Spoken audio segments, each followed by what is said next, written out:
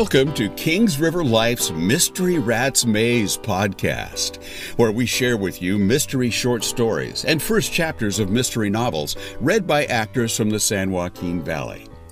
This episode features the mystery short story When Pigs Fly, written by mystery author Leslie A. Deal and read by local actor Sendell C. Willa May hurried along the shady avenue, eager to get to Shorty's Bake Shop on the main street of Taylorville, a small village in the Catskill Mountains of upstate New York. Once a week on Sundays, Shorty baked Willa May's favorite cupcake, his world-famous apple crunch. He always saved one for her and left it on the stoop of the shop. Everyone in the village knew better than to take the cupcake because the residents understood who it was for, and they felt it was little enough payment for Willa May's service to the town. She was considered the premier detective in the area and had received a medal from the mayor for her work taking down local drug dealers. Such an honor for anyone, and especially so since Willa May was a pot-bellied pig, with a nose that could sniff out crime anywhere and the intelligence and agility to run down any criminal, human or animal. She would have preferred something edible as a reward for her work, and the medal was not, as she discovered when she tried to take a bite out of it. It almost broke her tooth and left a metallic taste on her tongue. She spit it out with a disgusted grunt. Shorty seemed to know what Willa May was feeling. A medal for a pig? How inappropriate. So began Willa May's treat each Sunday from Shorty. Today, Willa May almost bounced as she walked. Her round sides swayed to a tune only a pig could hear. Her long white eyelashes blinked with appreciation at the bright sun, and her bristly snout lifted to sniff the smells emanating from the homes she passed. It was fall, and she knew Shorty would use her favorite apple, Honeycrisp, to make the cupcake. A bit of drool escaped her pink lips. Horrified at her lack of manners, she looked around to be certain no one noticed. At the bake shop, she jumped up the 2 steps and stopped short. There was no bag on the stoop. Could Shorty have forgotten? Or could he be late in getting it out? Willa May looked through the glass door.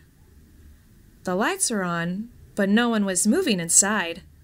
This was serious. Willa May turned and sped down the alleyway to the back of the shop. The door stood open. Now Willa May knew something was wrong. She feared Shorty had met with an accident, or he was sick, or had experienced a serious medical issue such as a stroke or heart attack. She entered the shop and found Shorty on the floor in front of his oven, his arms and legs tied with duct tape, a piece of it across his mouth. She could tell by the darting of his eyes back and forth that he was signaling her to rush to the police station for help. Willa May knew that wasn't necessary. She was here to rescue Shorty. She began to bite through the tape, thinking it was as vile tasting as the metal she tried to eat.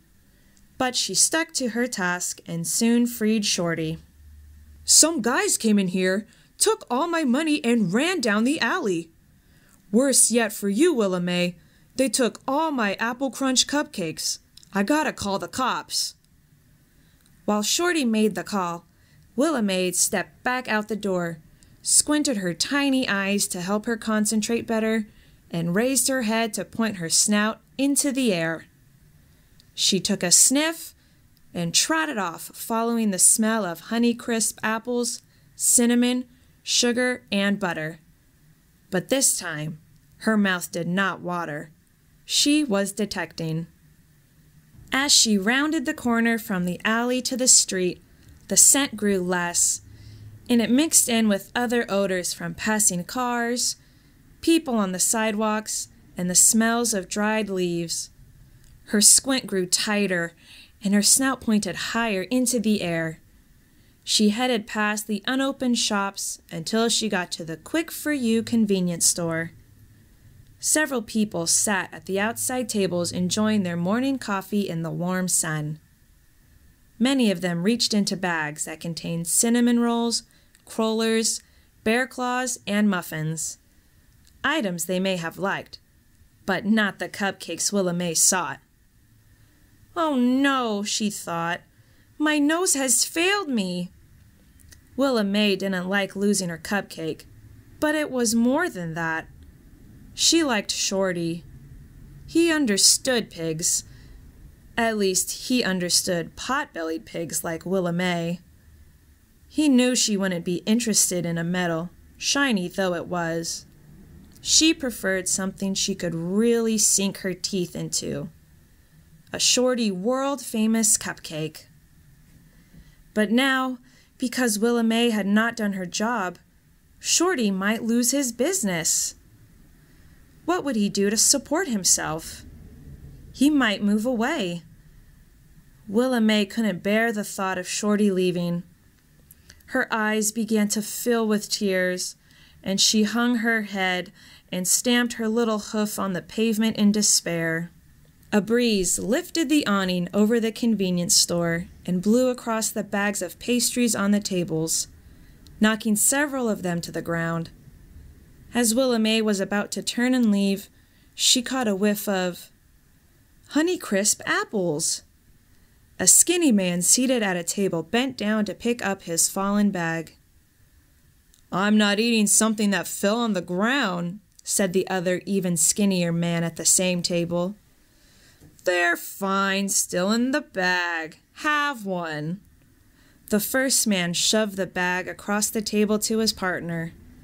Neither of them was able to extract a Honeycrisp cupcake because a tiny pig, well, a pig smaller than a regular pig, made a mad dash for the table, tipping it over, and upsetting the chair of one of the men. His face was red with anger, and he kicked out at Willa May. "Stupid pigs trying to steal our food," he said. "Say, whose pig is this? She's got an attitude. Maybe she should be made into bacon." In her usual agile way, Willa May avoided the kick, but shuddered at the word bacon. "Hey!" yelled Shorty, running down the sidewalk, accompanied by 2 uniformed police officers. "That's them. Those are the guys who took my money and my cupcakes." The 2 men tried to run away from Shorty and the officers, and might have been able to escape, but Willa May charged them from the side. There was a tangle of thieves' legs and pigs' feet, and the 2 men went down. Willa May stepped to one side and watched them tumble to the ground. The officers cuffed them and led them to jail. Willa May gave a piggy smile of satisfaction as Shorty reached out and gave her ear a rub. "Good work, Willa May. You deserve something special for tracking down these bums," said Shorty. Everyone watching the scene clapped their agreement, the pride in the town's detecting pigs showing in their smiling, beaming faces. There are many lessons to be learned from this story. Crime does not pay. A pot-bellied pig loves a human friend even more than she loves cupcakes. And every town should have their own pot-bellied pig detective. If you think Shorty let Willa May eat all the Honeycrisp Crunch cupcakes as her reward for tracking down the thieves, you're right. But that wasn't all he gave her. With the help of the people in the town, he bought Willa May and her owner dinner at a French restaurant in Greenwich Village, where Willa May tasted truffles for the first time. She liked them, but was eager to get home to her weekly cupcake.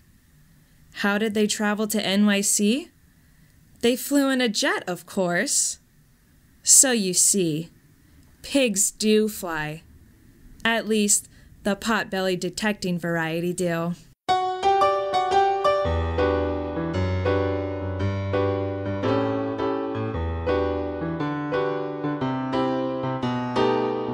When Pigs Fly was produced by Kings River Life. You can learn more about Leslie A. Deal and her writing on her website, leslieadeal.com. Our theme song, The Blues, was written and played by Kevin Memley. Check out Kings River Life magazine's websites for more mystery, local theater, animal rescue, and so much more.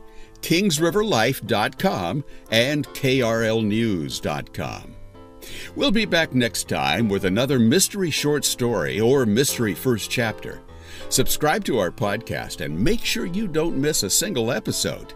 And follow us on Twitter to keep up with everything KRL at Kings River Life. Until next time, this is your announcer, Jim Tuck, wishing you a life full of mystery.